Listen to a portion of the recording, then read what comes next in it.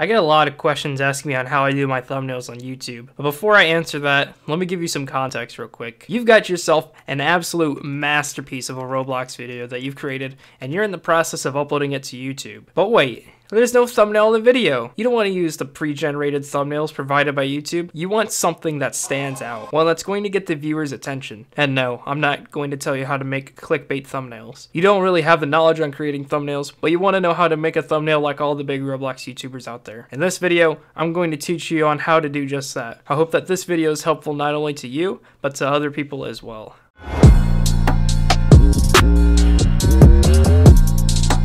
So the resources that we're going to be using is Blender, Moon Animator, and Roblox Studio. Now let's say you've already got Roblox Studio open, you want to get your avatar loaded in onto a clean base plate. The program that I use, or the plugin that I use, is Moon Animator, and I personally myself enjoy using Moon Animator because of how flexible it is and how somewhat user-friendly. But I would say it's a lot better than using what Roblox uses. In order to insert your character, you go up on top of here, and you click on a character inserter, and I already have my avatar and like a couple other people selected on here, but let's say that you want to use your avatar. For a blank one, you would have to, on this little box right here, you have to put in either your player name or your ID, and your ID is the string of numbers that's there. That's what your ID is. You can copy and paste that onto there. But if you want to actually have proper posing and stuff for your avatar, you can use either old R15 or R15. I don't exactly remember the difference between these two. Whenever you get everything set up, you just click on insert, and then your avatar should pull up onto here. You can close out of the character inserter, and what you do next, you click on File Explorer, and you click on New. Doesn't matter what the name is, so let's just put in test, and then you click on open. Now this shows like the proper, this is like the timeline for your animation. But for this, so since we're only going to have our avatar only do one pose and it's going to stay in one pose, you don't have to do anything on this part. Now you want to make your avatar move around and stuff, because you know, you try to select it. You try to select your avatar, but then you can't move all the joints and stuff. You say, well, how the heck am I supposed to do that? There's this plus icon right here. Click that. It wants you to add an item. You select your avatar, and I'm not sure if it is like this on all the other ones. You need to have your C-frame unchecked, and include marker track, you do not have to have that checked as well. Click OK, and then now you've got all of these other items that are here, and you wonder what the heck these are. These are all the joints that you're able to adjust and stuff. So I can make a quick pose for my avatar real quick, and when we get done, I'll show you what to do next.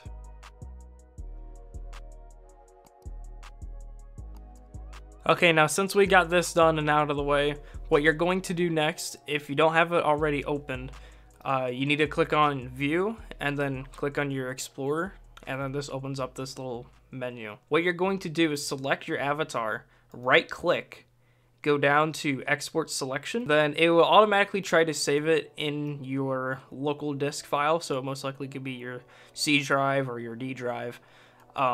What I do personally, I already have a folder created just specifically for renders. You want to go ahead and save your file as whatever you want to name it. So now since it's done saving, we can now hop onto Blender and do the rest of the stuff on there. Now that we've got Blender open, what you want to do now is click on just General and then hit the delete key to get rid of the cube. And to insert your avatar on a Blender, you go to File, Import, and then Wavefront. The Wavefront is the name for the .obj files.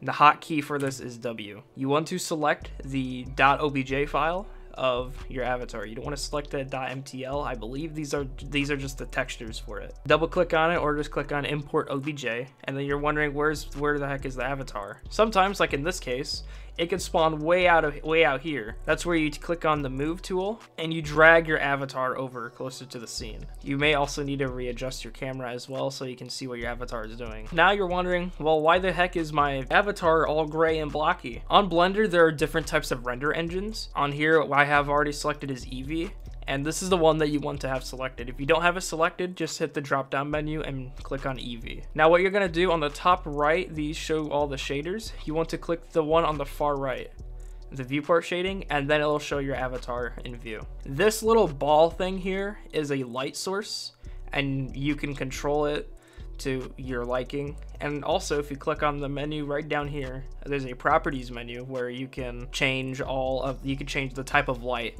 Usually I do sun, but whenever you click on it, it just blinds the avatar. What I usually do, I just change the strength to about 10, and then you'll be fine. Now this box thing right here, this is your camera, and as you're going to see here very soon, this is what will project your image. Now the camera is positioned in a weird way, so what you're going to do is go to this menu right here. It's the first menu in the object properties. You want to go to your rotation X, type in 90, and then your Z angle, you want that to be 180 degrees. So then now the camera is facing directly towards the avatar. Now you want to just move your camera to your liking.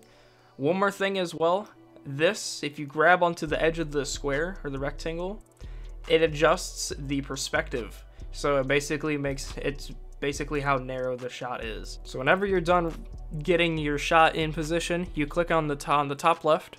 There is a button for rendering. You click on render and then render image. Now, as you can see, my legs on the bottom is a little kind of clipping out just a tad bit. Oh, that's okay, because we can just simply move this. We can probably move it up as well. You may have to do this a couple times to get the image just right. Okay, so we've got the image that we want. The next step after we get the image onto here is getting it onto paint.net, which is the program that I'm going to be using, but it also works with a bunch of other programs like Photoshop and stuff. One thing that you need to do is, instead of saving it as is right now, you need to go onto your scene menu, go to film, and then transparent.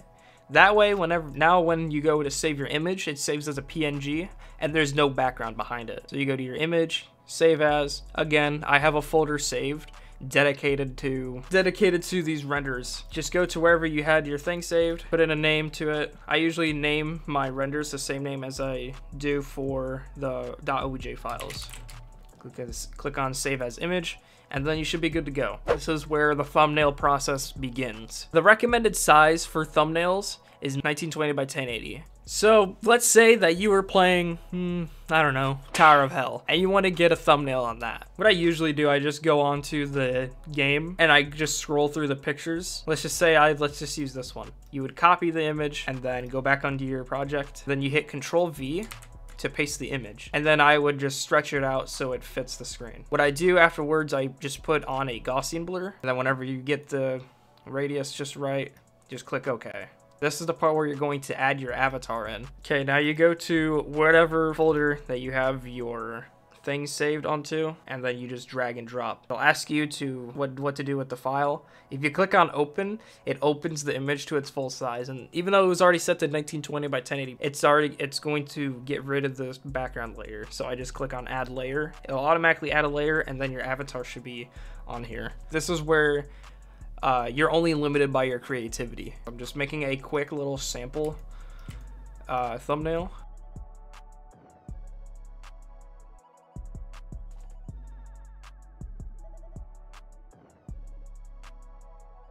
And then once you get your thumbnail all set and done, you go to File and then Save As. And then if you have a folder dedicated to YouTube thumbnails, just save it on there and just save it as a JPEG. It'll try to save it as a .pdn because it thinks that it's a future project that you're going to continue working on.